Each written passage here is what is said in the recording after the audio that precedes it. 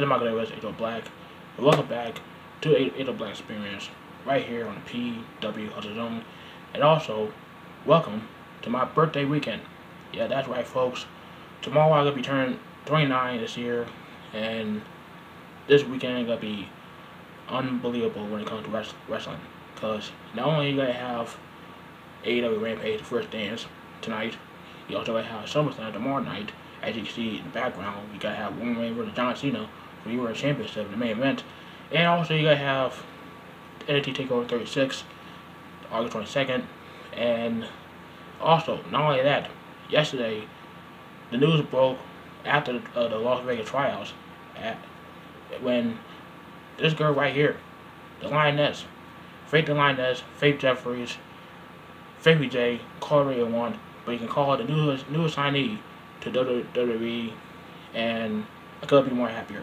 As you guys know, I've been praising this chick ever since I saw her on WoW, kicking ass, taking names, and I'm glad she got an opportunity to not only try out for the WWE in her hometown, but get signed to the company on the very same weekend.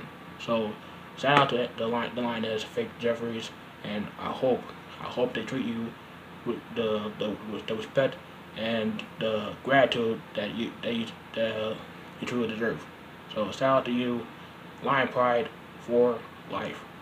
Anyway, let's get to the what's going on this weekend when it comes to wrestling. Starting off with the first dance, AEW Rampage in the United Center in Chicago, Illinois tonight. Now actually they already announced the matches for tonight, so whatever happens with Darby Allin confronting the best in the world, it's not gonna be a match. It's gonna be a confrontation and set up to a match down the road all out. Would also gonna be in Chicago.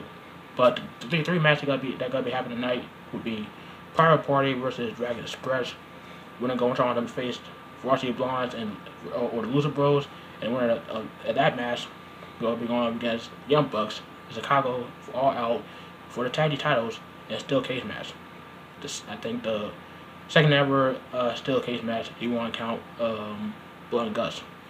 But you also gotta have Jake Allgale, who's back on TV finally, as he's going up against Kira Hogan. This is Kira Hogan's third appearance on AEW. She was on Dark Elevation, she was on Dark, and now she's on Rampage. She's on AEW TV finally. Someone tells me she gotta get signed to AEW sooner or later, and I would not be mad about that.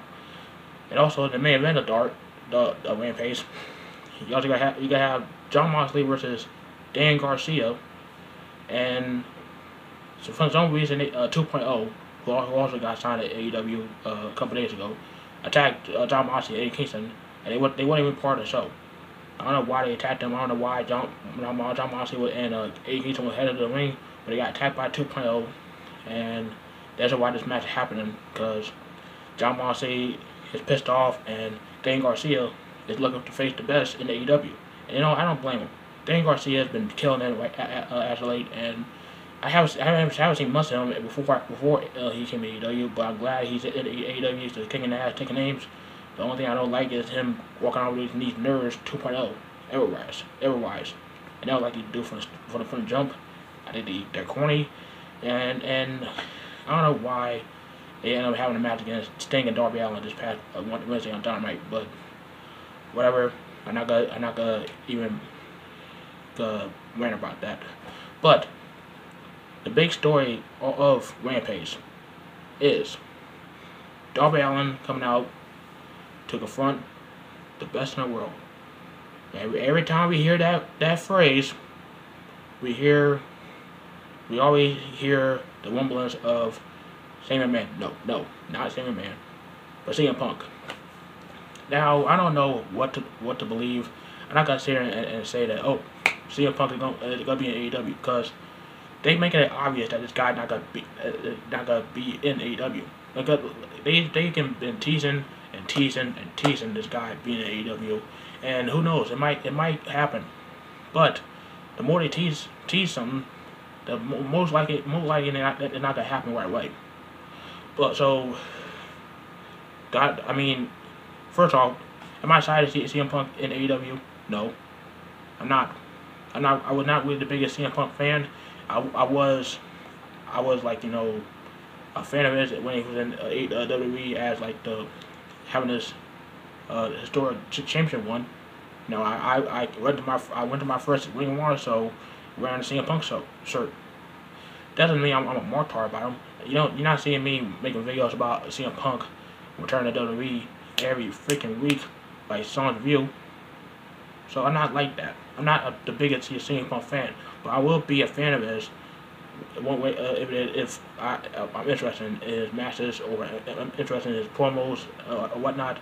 I'm not the biggest CM Punk hater like Billy Ray Valentine, but I'm not the biggest fan of his when it comes to like marking out about him. I'm not gonna mark out when he comes out this Friday if he does come out. But who knows? They might surprise us having either Dane Bryan show up or who knows? You have a certain Colin Kingpin walking around America with Ospreay. Who knows? He might show up at AEW Rampage tonight to confront Darby Allin. You never know. You never know who's gonna come out and confront Darby Allin. But you do know it's gonna be a surprise. It's gonna be talked about for quite a while. So I'm intrigued to see what happens tonight on Rampage. And speaking of being intrigued, tomorrow night we got Summerslam, the biggest event of the summer. It also is on my birthday. This is the third time Summerslam is going to be on my birthday, and I gotta say, the last couple of SummerSlam events had not been intriguing, had not excited me like this. SummerSlams haven't intrigued me in the past, because all the times I've been intrigued, or every time I get hyped for SummerSlam, it always disappoints me. It always disappoints you guys, the fans. But this SummerSlam, it has a lot of hits and a lot of misses. I mean, you got freaking Eva Marie versus Alexa Bliss. Enough said. That's all I need to say about that when it comes to misses.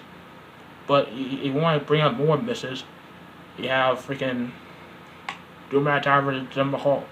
A feud that we were looking forward to, but since Drew McIntyre not WWE champion anymore, why should we be intrigued? Why should we be invested in this? You also gotta have, of course, Goldberg versus Bobby Lashley. Bobby Lashley better win. He better win. If Goldberg wins, you better have Bobby Lashley go out just destroy this guy to the point that Big E cashes in on Goldberg, or to have that happen to Bobby Lashley. Have Bobby Lashley get a speared out of his boots and have Big E cash in on Bobby Lashley, because it makes more sense to have Big E cash in on Bobby Lashley than Roman Reigns. Let's be real here. Have you not seen what he did to the New Day? As it was Kofi Kingston. You haven't seen what he did to the New Day. It makes more sense to have Big E cash in on Bobby Lashley, not Roman Reigns. And speaking of Roman Reigns, you gotta have the Tribal Chief, the head of the table, defending this championship against John Cena. And people are ranting and raving about how great the promo was between these two last week on SmackDown, but let's be real. That promo did not make sense, especially for John Cena. Like, you ran Daniel Elbow out of WWE. You almost ruined Seth Rollins' career. First of all, he didn't ruin Seth Rollins' career. Seth Rollins doing just fine. Daniel Elbow didn't leave WWE because of the Roman Reigns. He left because of Vince McMahon and say booking. So let's just get that out of the way. And I like the cute little reference having him, I got worn out of the arena and blow your kids. Nice CM Punk reference, dude. But like, seriously, people are expecting John Cena to win. I don't want that to happen. I don't want to see John Cena winning. I want Roman Reigns to retain. Have someone more credible take the title off of Roman Reigns. But I digress. I think it's gonna be a good match. It's gonna be a lot better than the match that they had at the first match they had at No Mercy a couple years ago. But that's all I gotta say about that. I mean, the other matches I'm excited for are Seth Rollins versus Edge. That could be a great match. I might be match of the night, or this match right here, Sasha Banks versus Bianca Belair 2 for the SmackDown Women's Championship. You also gotta have RK Bro finally challenging for the World Tag Championship against AJ Styles and Almost, and you got Mysterio versus the Usos for SmackDown Tag Championships, and please God, please. Someone take the title off of Nikki Cross or Nikki Almost a Superhero. I mean, this chick is not over. They literally booing this chick out of the building. I don't care if it was her idea. I don't care if it was Mr. Man's idea. This gimmick sucks. It sucks. I don't care that we went to tie back. And at this point, I don't give a damn. It's all that wins to tie back. I just want Nikki Cross to just go away with this gimmick, because this gimmick sucks. I'm sorry, but I hope Summerslam is a great pay-per-view tomorrow night, because I've been excited about this pay-per-view for years. Every time it comes around, and I just hope it delivers. But speaking of delivering, a pay-per-view or so that always delivers to a certain degree, NXT Takeover 36. NXT Takeover has always delivered at some certain degree, and this takeover not gonna be any different, because 4 matches could potentially be matches of the night. You got Walter versus Dragunov for the NXT UK Championship. You got Miguel Gonzalez versus Dakota Kai finally for the NXT Women's Championship. You got Killer Cross versus Samoa Joe for the NXT Championship, and Joe wins that. He'll be the first ever 3-time NXT champion. And yes, I still call him Killer Cross, because Karrion Kross sucks ass. And also, potentially the main event of the show, you got the Undisputed finale, Adam Cole versus Kyle O'Reilly in 3 stages of hell, a singles match, street fight, and if necessary, a steel cage match. Now, say what you will about NXT, saying it's dead, is dead. Tony Khan killed it. Vince McMahon killed it. Call it, you say whatever you want, but let's just put that BS on the side, because NXT Takeover Sunday, it's gonna be a great show. I'm looking forward to NXT, and I hope they do deliver this Sunday, because if they do, you gotta have all the naysayers just take everything back.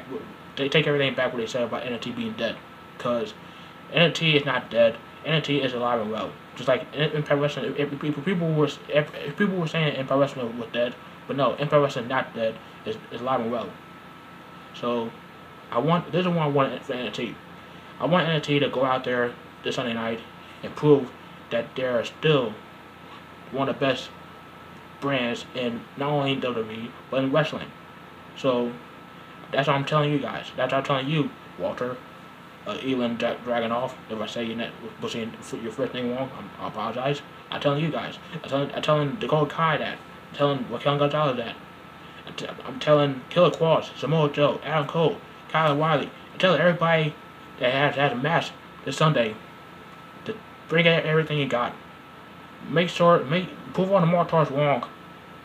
Let them know that NXT is still breathing.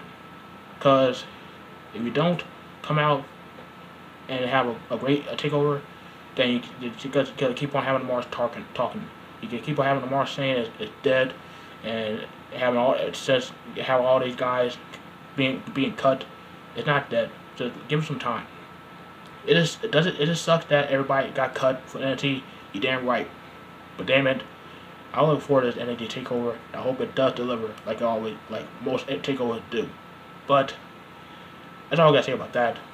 Let me know which show you're most excited for. Are you excited for AEW Rampage tonight? Are you most excited for SummerSlam tomorrow night? Or are you most excited for NXT Takeover 36 Sunday night? Or are you excited for freaking Impact Emerges that's happening the same time as SmackDown tonight? Because I mean that's a pretty decent card right there. Got Christian Cage versus Brian Myers. Christian gonna be going against as his former head.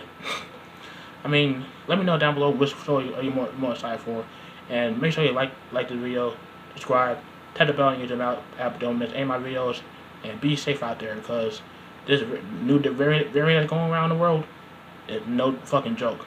So make sure you stay safe, wearing your masks, social distancing, wash your hands, wipe your ass, you name it.